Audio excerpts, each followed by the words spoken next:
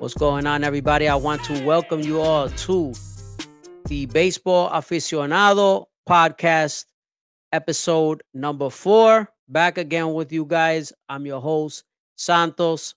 Happy to be with you guys. But before we do anything, please, if you're watching on YouTube, please give this video a like, a comment, subscribe, the whole thing. It helps the algorithm. And obviously, if you enjoy baseball related content, especially Latino related baseball content, please, by all means, appreciate all the support.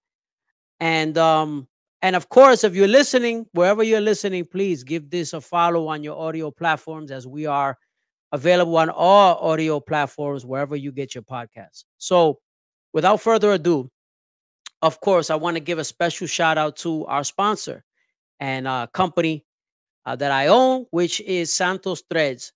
Shop santos-threads.com, where you can get the best in Latino inspired baseball apparel. We got tees, hats, all kinds of cool things. Go check it out. We're there, santos-threads.com. Get 15% off your first purchase with promo code Aficionado at checkout.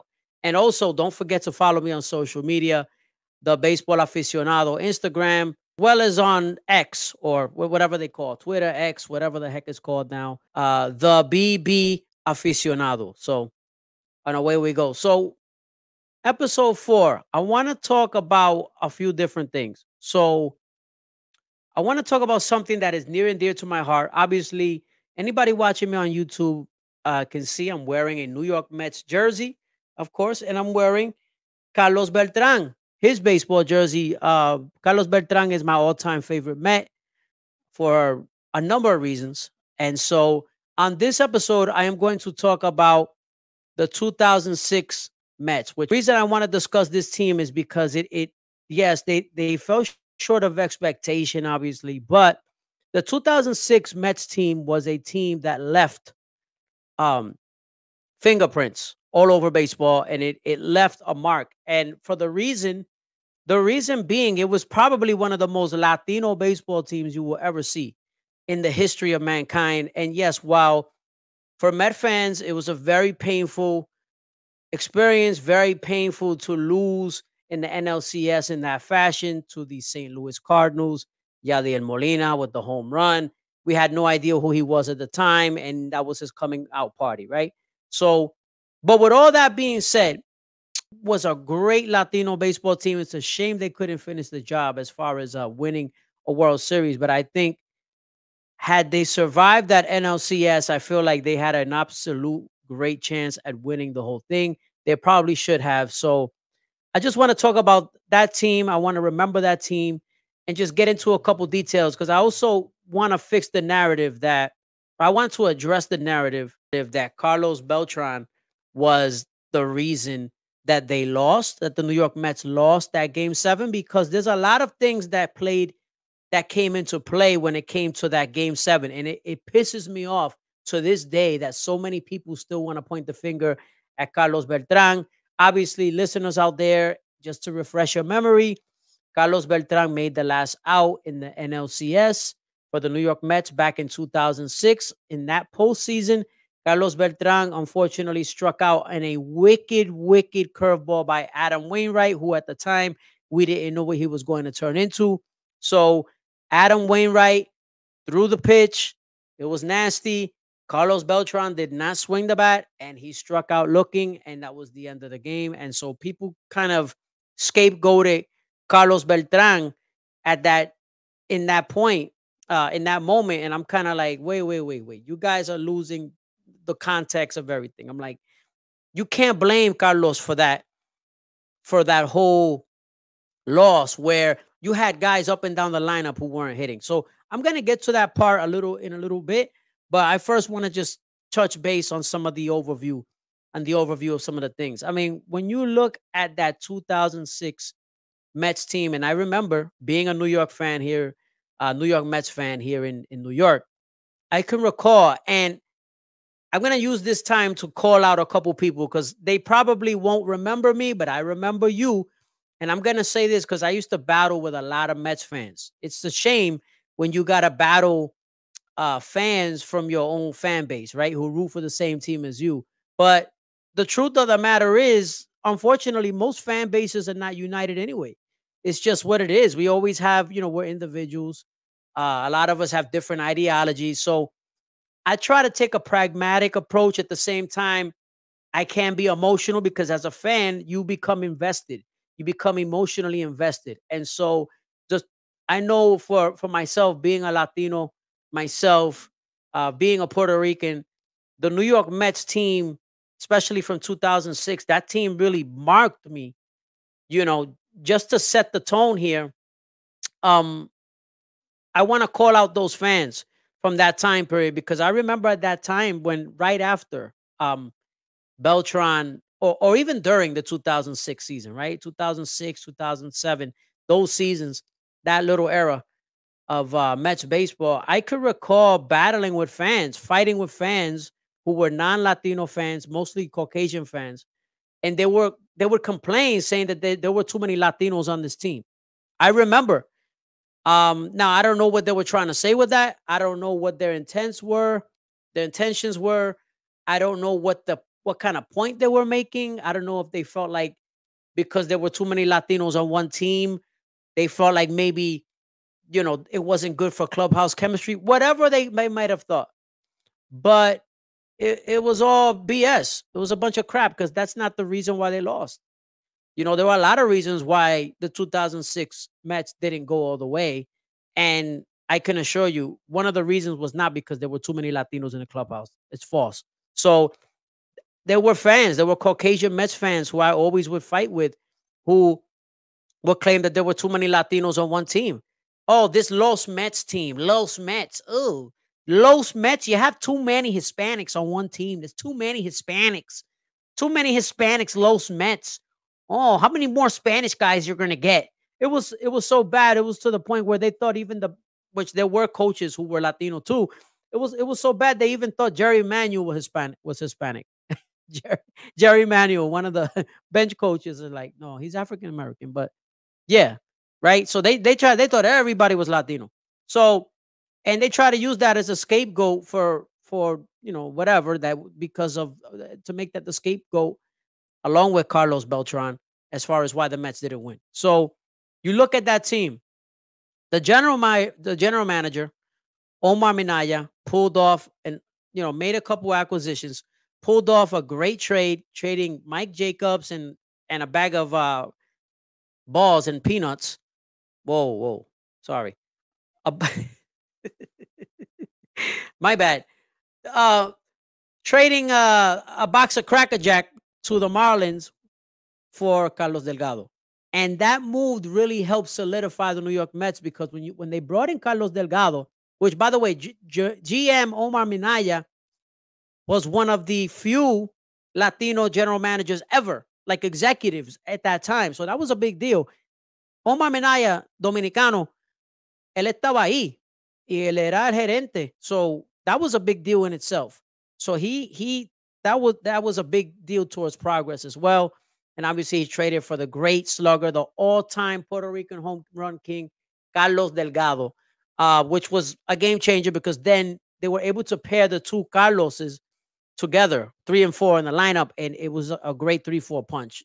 I make the argument at that time period, there was no other 3-4 in baseball better than Carlos Delgado and Carlos Beltrán besides Manny Ramirez and David Ortiz. You had David Ortiz and Manny Ramirez, and then after them, it was Beltrán and Delgado were the best 3-4 in baseball that season, without a shadow of a doubt. So it was a great time. So you had the GM Omar Minaya, right? Omar Minaya, and then listen to all these Latino players they had because I know, they forget the Minaya, right? Which who was the GM, one of the architects of this team. Even his assistant was Puerto Rican. Was Puerto Rican. Tony Bernazar, who has history in baseball as well. Tony Bernazar was his partner was Puerto Rican. I met him personally in real life. Um, so that's even even in those positions they had Latinos in prominent roles in front office, which was rare. in that time. It's more common now, little by little, but at that time it was not as common. So you had that. You had, so listen to this. So obviously they acquired Carlos Delgado. They signed Julio Franco. Listen to this blast from the past. They had Julio Franco. They had Roberto Hernandez. Pedro Feliciano. Remember, left-handed specialist, had a great season that year.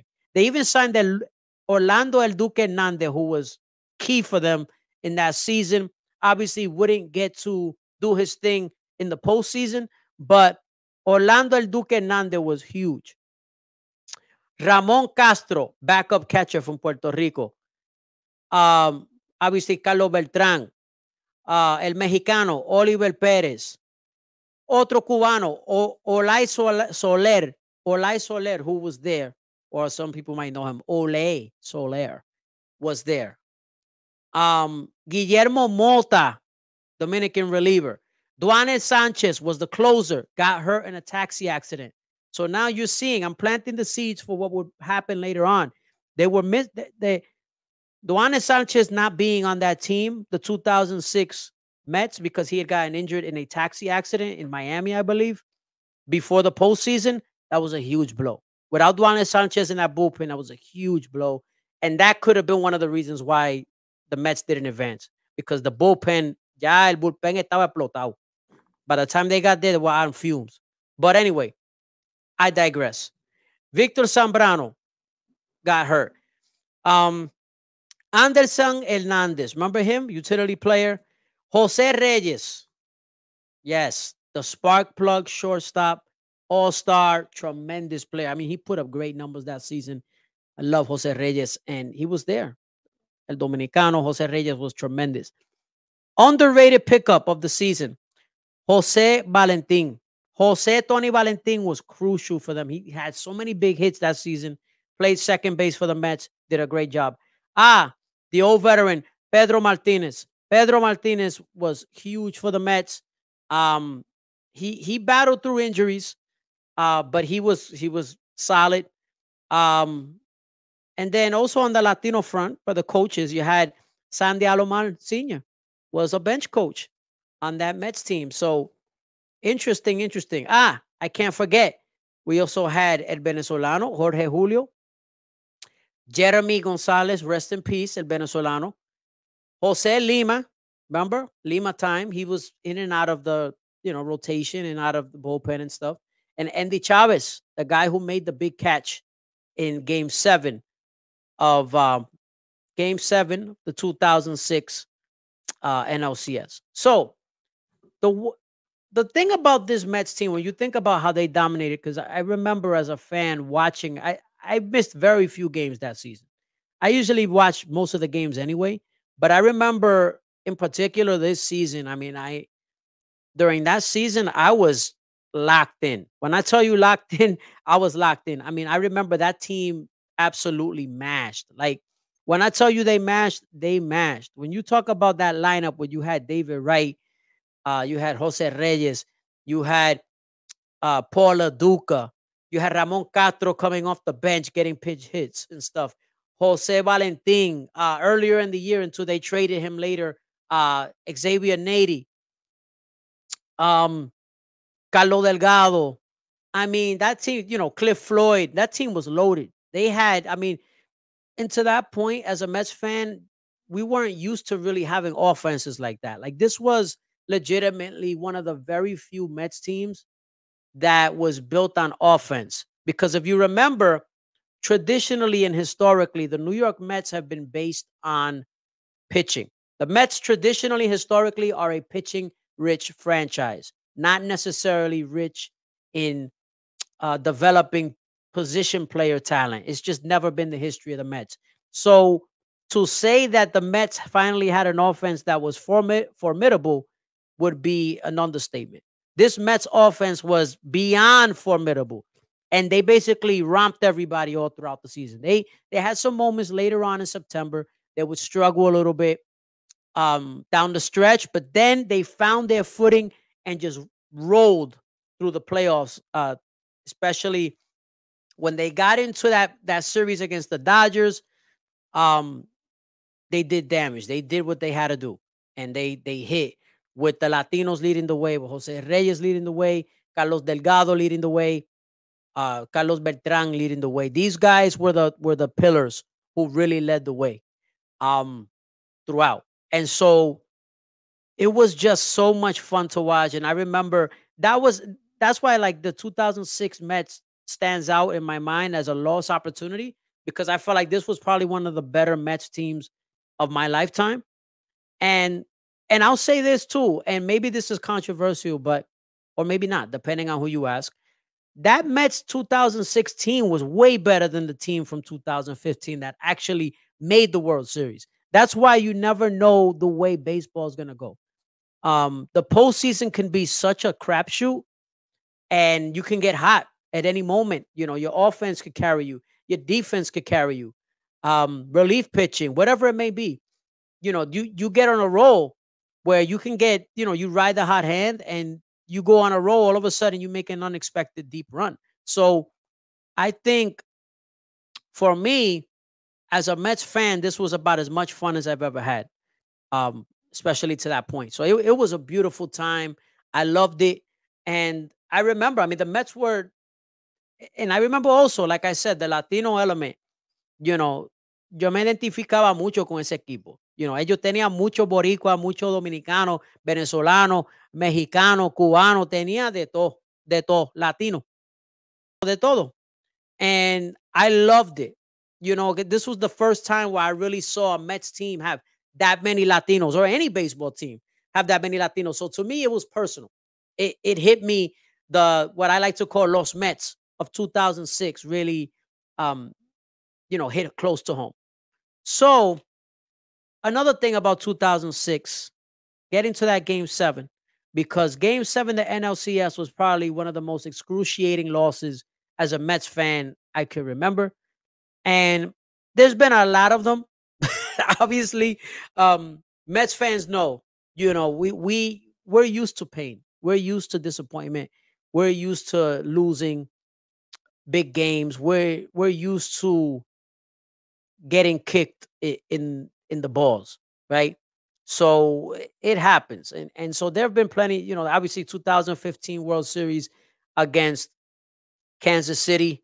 On the very first play, Alcides Escobar does that, you know, hits that ball. Yoenis Cespedes boots it. I mean, that World Series got off to a bang. I mean, it was from that, you know, stuff. We're used to stuff like that. So, but 2006 was such a killer, because I remember, you know, obviously Carlos Beltran had a big year that year. He was probably, I know David Wright had a great year, but I think Carlos Beltran, it's safe to say he was their best player. Carlos Beltran was the Mets' best player that year. I think that's a given. But the whole team was very good. Obviously, Willie Randolph did a great job managing, but just that team was just loaded.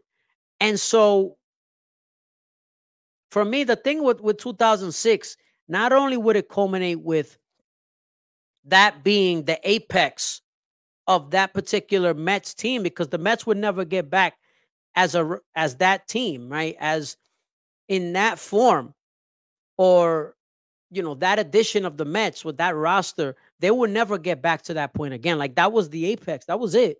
It was so short, you know, because then in 2007, they will go on to collapse. In 2008, they collapsed again.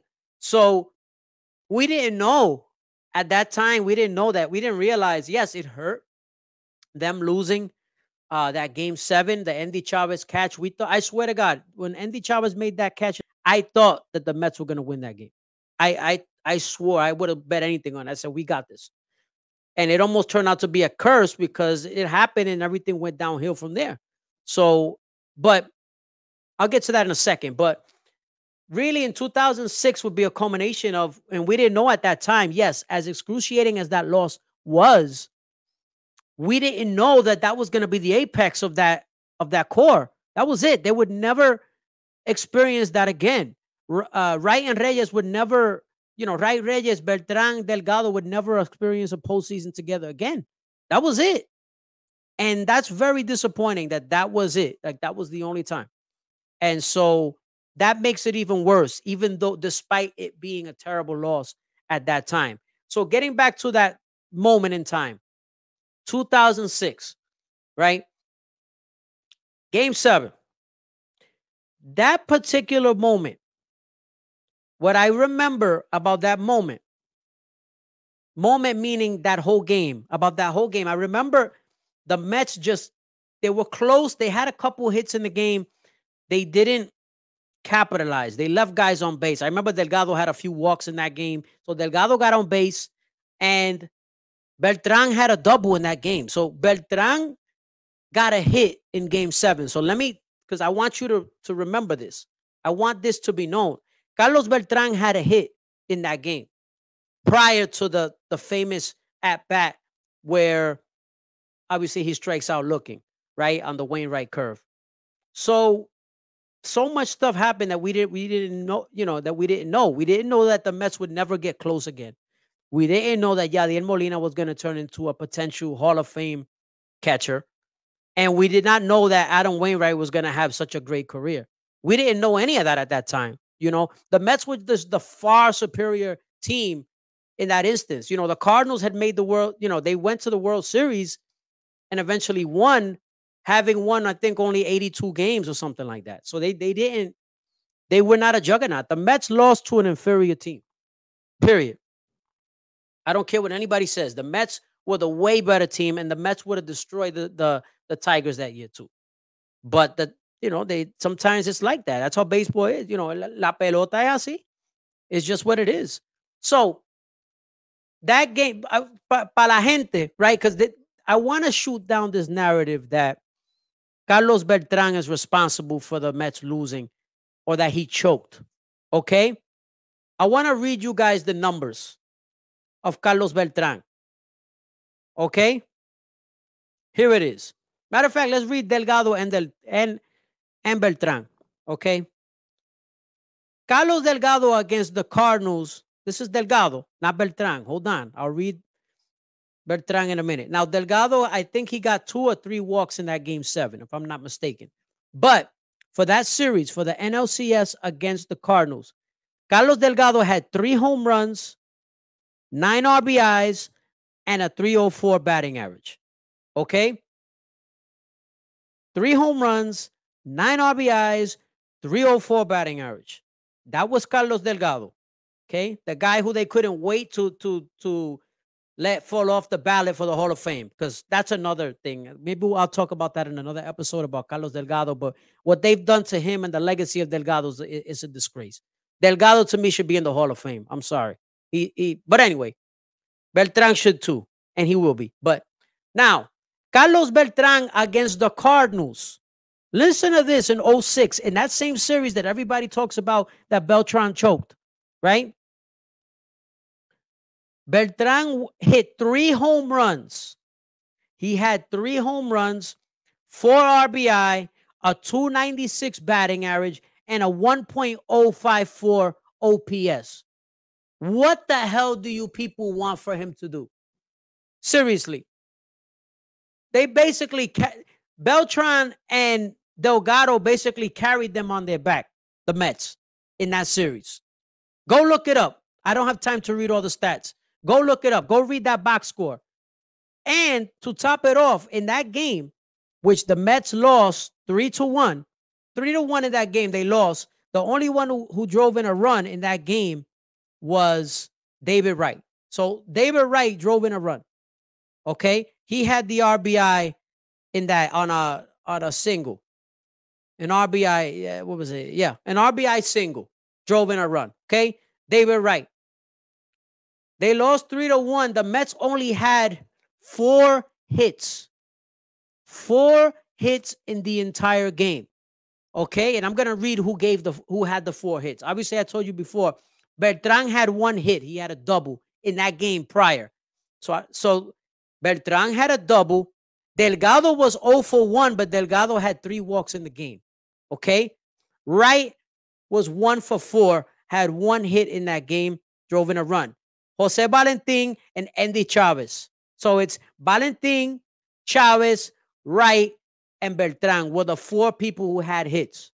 Okay, Paul Duca was 0 for 4. Reyes was 0 for 5. Oliver Perez was 0 for 2. Remember back then the pitcher used to hit. Sean Green was 0 for 3. Okay, Anderson Hernandez came in as a pinch runner, didn't have any at-bats. And Michael Tucker came in as a pinch hitter, 0 for 1. Okay, so what are we?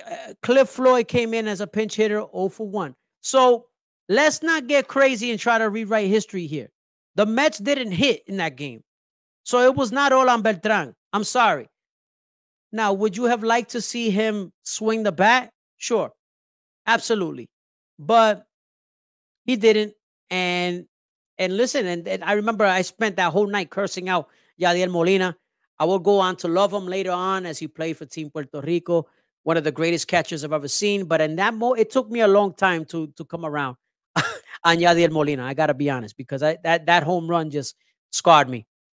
And you know, and like I said about the Andy Chavez catch, I thought that we were gonna when he made that play, I went nuts. Like I Shea Stadium rocked, you know. Which, speaking of which, you know, in Shea Stadium that year, they averaged 41,723 people per game. The attendance was 41,723. That's amazing. Like, the Mets don't draw like that anymore.